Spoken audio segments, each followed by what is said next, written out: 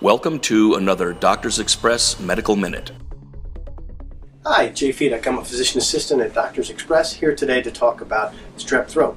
Lately we've been seeing a lot of people come through the doors with a pain in their throat, thinking that they do in fact have a throat infection, and oftentimes they're right. The infection is caused by a couple of things, sometimes a bacteria, sometimes a virus.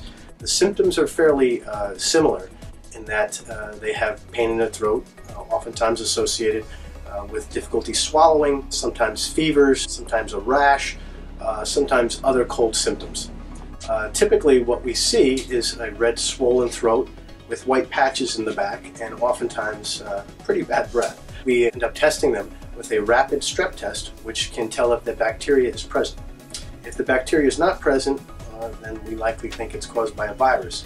The treatment for a bacterial infection is antibiotics. The treatment for a viral infection is, unfortunately, because antibiotics don't work, what we call symptomatic care, meaning anti-inflammatories such as Advil or Motrin, gargling with warm salt water, resting, drinking plenty of fluids, drinking tea with lemon and honey, things that just make the throat feel better as the body tries to rid itself of the viral infection.